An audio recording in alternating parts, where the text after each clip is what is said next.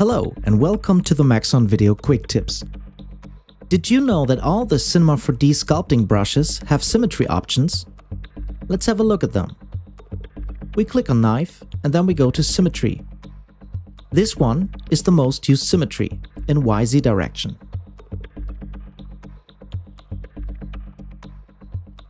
But we also implemented a radial symmetry.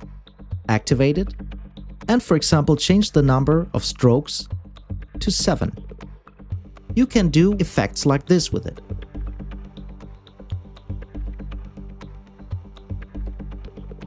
If you found a nice setting for your symmetry and you want all the other brushes to have the same setting, then you simply click on Link Symmetry.